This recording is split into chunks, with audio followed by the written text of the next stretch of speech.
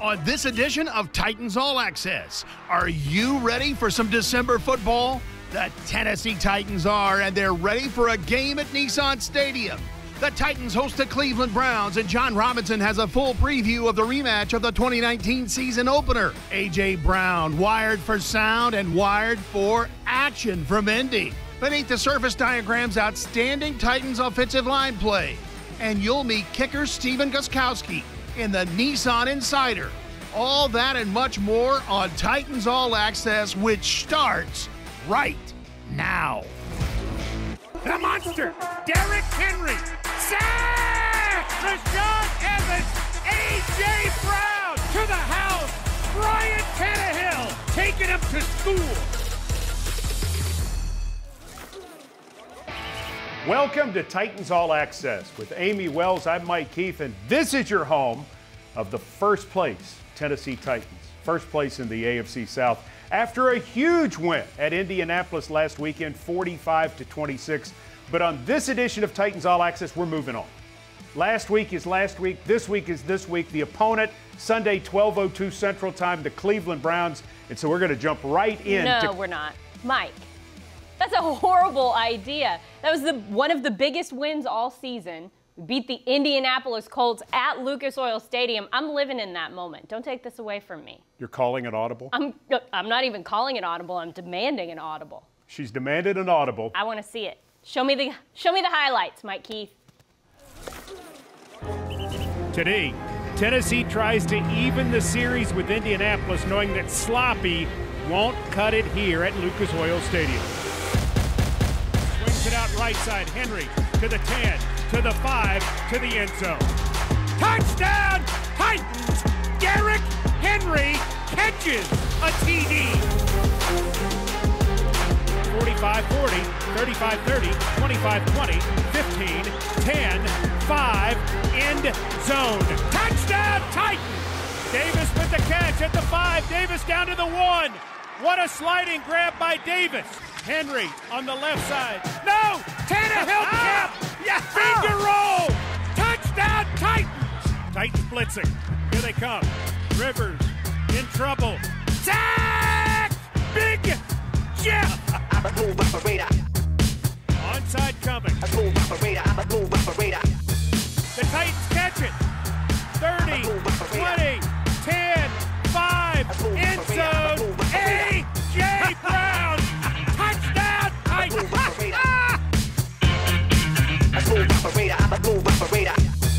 As the Titans come to Indy and get it done again.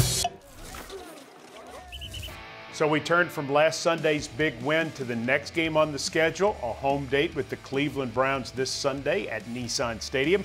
Time for our Farm Bureau Insurance Scouting Report with the General Manager, John Robinson. And John, as I look at Cleveland and I watch how they play offense and defense and how they run special teams, new coach Kevin Stefanski seems to have a plan in place, much like what the Titans want to do on a week-to-week basis. Do you see the similarities? Yeah, I think there's some carryover there between, when you start to look at both clubs. They're pretty multiple on defense. They'll play a 4-man line with 3 backers. They'll play a 3-man line with, their outside linebackers / defensive ends in a 2-point stance, much like we do with our guys. Offensively, it's a big offensive line. They try to lean on you. A couple really good running backs, a lot of tight ends involved in their packages, a lot of play action pass, a lot of bootlegs. So there's a lot of carryover similarities, I would say, between our team and theirs. Now, you mentioned their running backs. They have 2 guys that are pretty dominant in Nick Chubb and Kareem Hunt with 700 yards, over 700 yards rushing. How is it that they are able to generate their run game no matter who's back there? Yeah, I think it starts up front, obviously, with the line. It's a big line. It's a tough physical line with a first-round pick on the left side and Conklin, obviously, over there on the right side. Try to move guys off the football, get downhill. They do a really good job of hitting cutback seams, both Chubb and Hunt do. They're similar built backs. Stature-wise, they're both compact with really thick, strong lower bodies that can take on that load, on the inside running game. Jarvis Landry, the veteran receiver, 8 catches, 143 yards and a touchdown at Jacksonville on Sunday. How does this guy keep doing it, and why is Jarvis Landry such a matchup problem for opposing defenses? Well, he's such a smart football player, Mike. You know, they play him outside, they play him inside. There was a play that we watched as a team, you know, earlier this season where they needed to clock the football, and Jarvis noticed something formationally that was awry, and he's yelling at one of his teammates to get on the ball so they didn't get a penalty and have a 10-second runoff. He's dependable. He's got really strong hands, good in traffic, and he's really good with the ball in his hands. So, you know, he's been a problem in this league for a long time. Baker Mayfield continues to make plays at quarterback. Why is he so effective in this offense? Well, I think they're doing a good job of utilizing his skill set. You know, he's got a good arm, but they're moving him around. He's an athletic guy. They're letting him get out on the perimeter on some of these boot passes and getting these tight ends involved in crossers in the play action game, you know, really playing off the ability to run the football, and things are opening up for him. John, have the Titans faced any team this year that posed the specific challenges that the Cleveland Browns will this Sunday? Yeah, I mean, we've played some really good football teams, Mike, but, you know, this is another one this week, as, you know, as evidence with their record. You know, they've won 8 ball games, so they've beaten a lot of good football teams as well. They've got they got a potent offense, a potent running attack with playmakers at tight end and receiver.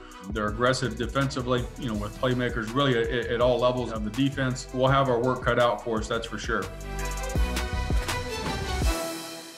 John, thanks so much for being with us for the Farm Bureau Scouting Report of this week's opponent, the Cleveland Browns. Thanks, guys. Always good seeing you. All right, when we come back, it's time for the coach himself, Dave McGinnis, to join us for this week's Beneath the Surface. Stay tuned for more Titans All Access. This is Coach Mack. Welcome to Beneath the Surface, powered by Microsoft Surface. Today, we are going to look at the extraordinary blocking by everybody on the offensive unit that led to Derrick Henry's huge day running the football in the first half, 140 yards, 3 touchdowns. Let's watch and see out of various personnel what they did against a very good run defense, the Indianapolis Colts. First thing we've got here, we've got motion by the tight end across. He's going to yo-yo motion back. This is a deceptive play. This is called a belly flip. Watch the motion as it comes back, attracts the eyes of the linebackers at the second level. Now watch everybody get a hat on a hat and pull to get out in front of this belly flip. Everybody pulls, number 72 out front, great block. This is an extremely, extremely well thought out play, very well blocked by everybody on this offensive unit. Nice deceptive play, big gain for Derrick Henry. Now we're looking at 1st and 10 on the 12-yard line. Look at the blocking downfield. This is a run. This was a lateral thrown behind the line of scrimmage, behind Derrick Henry. It's labeled as a run, but I want to highlight the blocking. Watch the cut block on the right side by Kelly. Then watch the downfield blocking by the wide receivers. Everybody, hat on a hat. You're going to hear me say a lot of that through this presentation. Hat on a hat. Everybody's creating seams for Derrick Henry, and then he does what he does best. Head towards the goal line. Touchdown, Titans. Let's take a look and see what they do now. Now the tight end comes back in the backfield. Now we've got an I formation. The front is still set to the right. Look at the huge hole that's created because they've confused Indianapolis's front, the way they've got it set, and then watch the gaping hole that they have. Watch the blocks across the front. The offensive linemen do a tremendous job. Watch your fullback. That was the tight end that moved back there come up. Nice block. Then Derrick Henry with that much room, when he can get to his 4th or 5th step, with that much air, he's going to eat up a lot of grass. This is a great job of manipulating the defense with formations and then everybody getting a hat on a hat again and creating huge holes so Derrick Henry can get running very, very quickly. Now what we're going to look at, Blasingame, watch his block, watch the rest of the blocks across the right side of our offensive line. They move the tight end off the line of scrimmage to get a little bit of eye candy for the Indianapolis defense. And then this is a pure weak side lead. This is basic football, weak side lead, man on man. Great, great area for Derrick Henry to stick his foot in the ground. He gets this close to the goal line, he's going in. Now this is an onside kick. Watch the onside kick group block. Everybody coming down. The kicker kicks it short, and A.J. Brown, very alert, he attacks the short kick. He attacks the football and has got a clean sailing into the end zone. Watch this group on the hands team block up front. A.J. Brown attacks the short kick. Touchdown Titans. A great exclamation point to a tremendous offensive day for the Tennessee Titans. When Titans All Access returns, A.J. Brown scores touchdowns and even predicts them. Wired for Sound is next. A.J. Brown is good at football. He's good at a lot of things specifically within the game of football. Let's think about this. He's good at catching. Yes, he's good at catching. He's good at run after catching. Yeah, he can run. And he's good at predictions. He is good at predictions. He is. As you will see in this week's Wired for Sound from the win over Indianapolis, A.J. Brown good at a lot of things, including calling his shot. Today, Tennessee tries to even the series with Indianapolis here at Lucas Oil Stadium. Them boys think they had you. Them boys think they had you. They think they had you. That's crazy, boy. It's highs and lows. I love the lows, but today, hey, get me right. Get me ready for the highs, boy. I'm telling you. Smith motions to the left. Tannehill in the gun. Blitz coming. Tannehill firing. Pass caught. Brown 45-50, 45-40, 35-30, 25-20, 15-10, 5, end zone. Ladies and gentlemen, Arthur Juan Brown, 70 yards. Touchdown, Titans! Body, yada, yada, yada, yada, yada. That's what you do, bro. That's what you do. I don't even check the yards. I just play. After the game, I don't even check how much I got. I just whatever I get, I get. He running that thing, boy. I formation. Tannehill gives Henry on the right side, trying to get to the corner. Henry. Touchdown, Titans! Had to wait for the signal, but the big man got it inside the pylon for the big 6. Let's get this money. That's easy work. That's easy work, Tutu. Play fake, Tannehill rolling right. Looking downfield, throwing. Caught. Brown with an excellent catch at the mark. Boy, that good on Sunday, boy. We on Sunday. Here they come. Tannehill firing complete. Right side, making the catch is Brown. If I return the onside kick, I'm gonna go with my receiving yard. Sanchez to kick off. Onside coming. It's in high in the air. The Titans catch it. 30, 20, 10, 5, end zone. A.J. Brown. Touchdown, Titans. Hey, that's a kickoff return for a touchdown to put this one in the bank. I called it. Yes, sir. I love you, JB. I love you, baby girl. Final score, Tennessee 45, Indianapolis 26, as the Titans come to Indy and get it done again. Love Wired for Sound. I do too. Always good. Yes. Next up, something else we love, the Nissan Insider. Let me give you a hint who it is. Okay. Could be anybody, I don't know. Fred Astaire. No, actually it's Stephen Gostkowski, the Titans kicker. He's next on Titans All Access. I think I was thrown off by your form. The form was excellent. It was not good. It was a punter, not a kicker. That's the problem. Welcome back to Titans All Access. It is time for our Nissan Insider. It is kicker Stephen Gostkowski. In his first year with the Tennessee Titans after 14 highly successful seasons with the New England Patriots. But for him, a lot of the storyline of 2020 is coming back home. That, I'm sure, made the Tennessee Titans an appealing place for him. That's right. He's from Madison, Mississippi, which is just outside of Jackson. But he was a Memphis Tiger, played football and was a baseball player there. And he's glad to be back in Tennessee where it all started years ago. Stephen Gostkowski. Gostkowski's kick is up, and his kick is good for the lead. Snap, set, kick, good! Stevie G puts it through from 51 on the way. Good! Gostkowski bombs it home. Gostkowski's kick is up. Good! Stephen, I want to ask you to begin with if everything we heard in the offseason was true, and that is your interest in playing for the Titans was predicated by a move of your family to Middle Tennessee. Do I have that right? Yeah, I mean, that's part of the story. I mean, my wife's from Memphis, and I went to school in Memphis, obviously, and when my time with the Patriots was up, we decided that, the greater Nashville area was going to be where we were going to go. And I was lucky enough to have an opportunity to try out for the Titans. Seemed like a good coincidence not to turn down.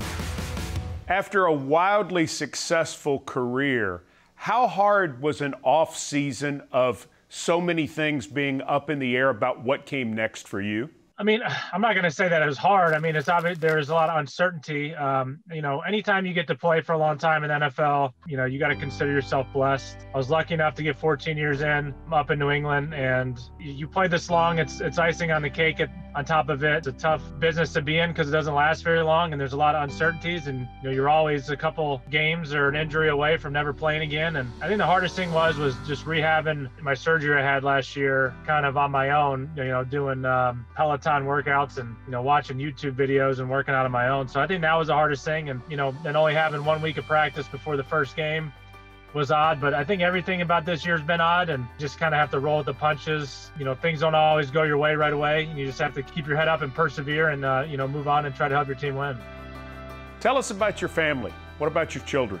Yeah, so I have 3 kids. I got 2 boys and a girl. I got a 10-year-old, a 7-year-old, and a 4-year-old, Sladen, Gannon, and Lila. And they've become great big Titans fans now. So it's pretty cool.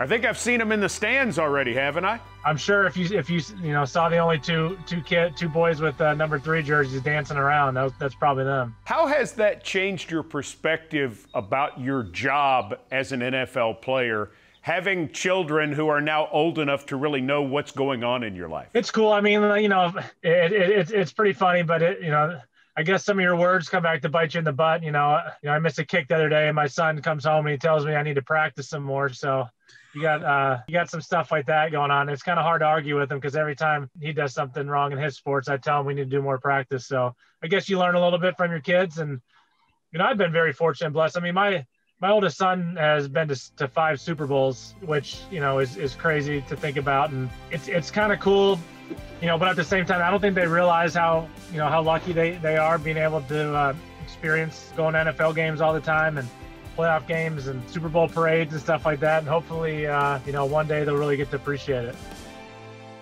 Would you have thought 20 years ago that you'd be pitching in the big leagues or kicking in the NFL?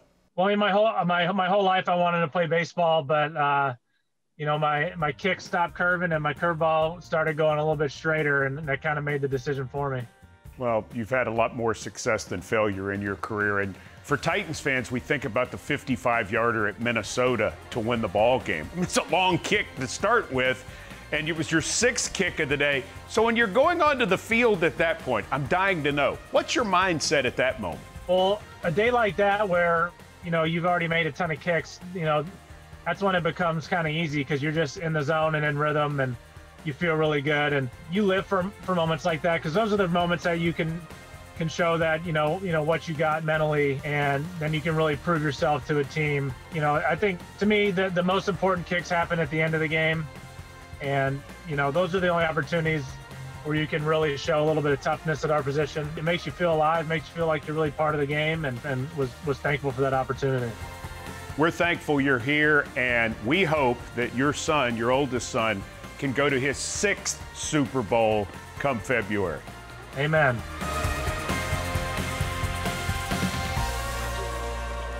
Always great to hear from the kicker, but you know what else is great, Mike Keith? What's that? Your keys. Oh, well, thank you. Yeah, that's my favorite part of the show, and it's coming up on the other side of this break. Stick around.